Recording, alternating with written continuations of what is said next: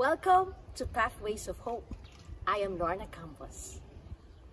Today on the second Monday of May, as you look ahead to what's in store for you the week, is this a week of anxiety and dread, so many deadlines and concerns and sickness?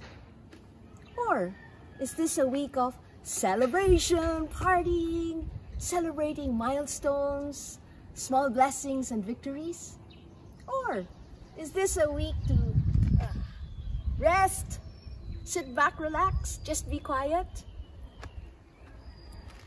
When I read today's gospel in John 15 verse 26 up to John 16 verse 4, it's kind of scary what Jesus was telling his disciples.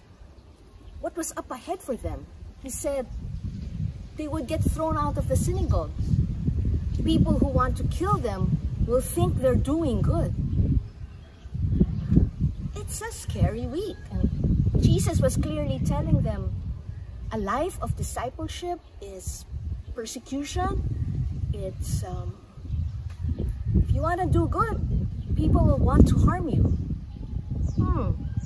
Do good and people will want to harm you. Doesn't that sound familiar? You want to do good and then you get red tagged? So what's the good news? The good news is up there in John 15 verse 26, where Jesus says, I will send you an advocate. Jesus will send us an advocate. The gift and blessing of Easter for the season is resurrection, ascension, Pentecost. It's one whole story. When Jesus rose from the dead to free us from our sins, he says, wait, there's more.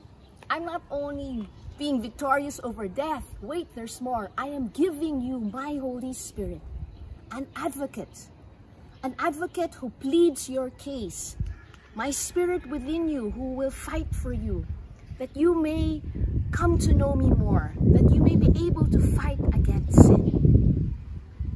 A helper, a comforter, a counselor. This is the Holy Spirit within us, giving us strength to face each day. So when we look ahead at the week, I invite you each day to pray, come, Holy Spirit, be with me today. Give me strength and patience, presence of mind to face whatever lies in store for me. We want to say, come, Holy Spirit, help. You know, when there are difficulties, shout out, help, Spirit. I don't know what to say. And the Holy Spirit will empower us. Have you ever had the experience of saying, wow, were those my words speaking? Those words of wisdom where people say, thank you. I was so encouraged and refreshed. And we think to ourselves, I didn't think of that myself. That was the gift of the Holy Spirit giving us wisdom.